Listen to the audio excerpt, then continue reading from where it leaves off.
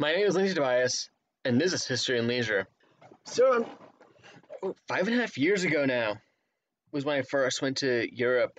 I was in a group called American Music Abroad, and I've done 2 actual series on it. One, when I originally started a different second channel on the Lindsay brand, and that was music-based, a full 5-part series there. Actually, I shared that with the groups that actually still up there privately, and I kind of paused on that stuff there when I was redoing it as a 3-part series as part of the agency Tales, which was originally done on my other channel, which is now called Lindsay TV Film, because that is now surely about tokusatsu and all of that.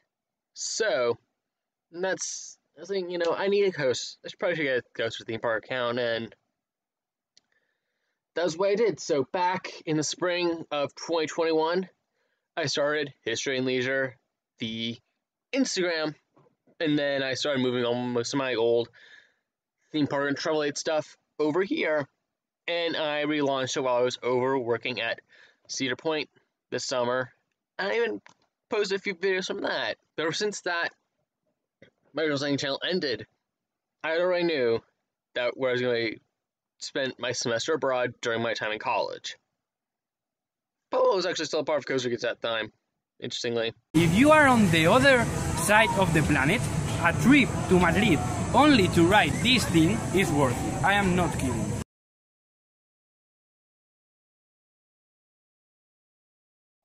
I was studying abroad in Madrid, Spain.